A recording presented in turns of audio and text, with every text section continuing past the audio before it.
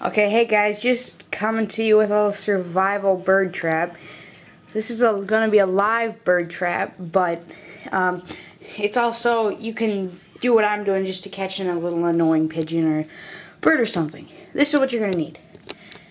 For the really non-survival, you're going to need one of these, just like wire crates.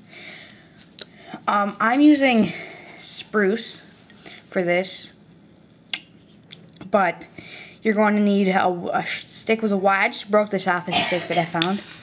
You're going to need a longer stick, which is going to prop up the trap, and then a trigger stick, which is just a kind of a long, thin twig where you can put the bait on. Okay, so this is how you do it.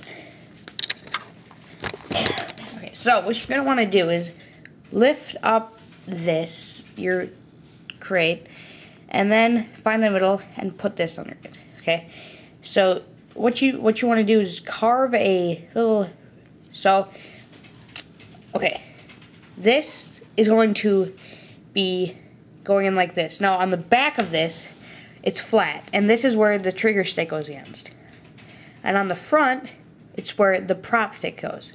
So this holds up the prop stick. So all you do is put this in here, put the prop stick in, like so. If I can get it here. Oh, this is also a very sensitive trap, which means it's kind of hard to set. So, okay, I'll get this set up and I'll move the camera so you can see.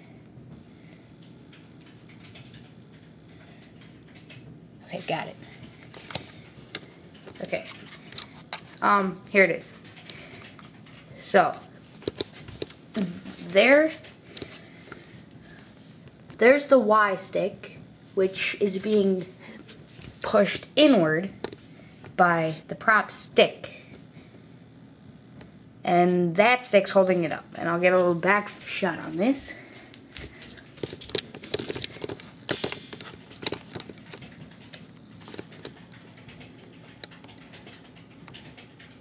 Just like that. That really helps anyway. Okay, so this is what it would look like going off.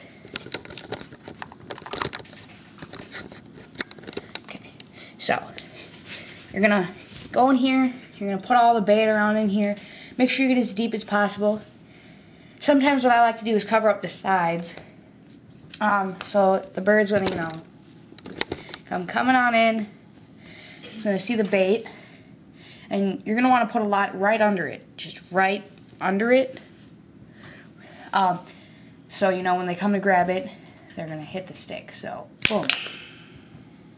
And as you can see, everything is still inside the trap.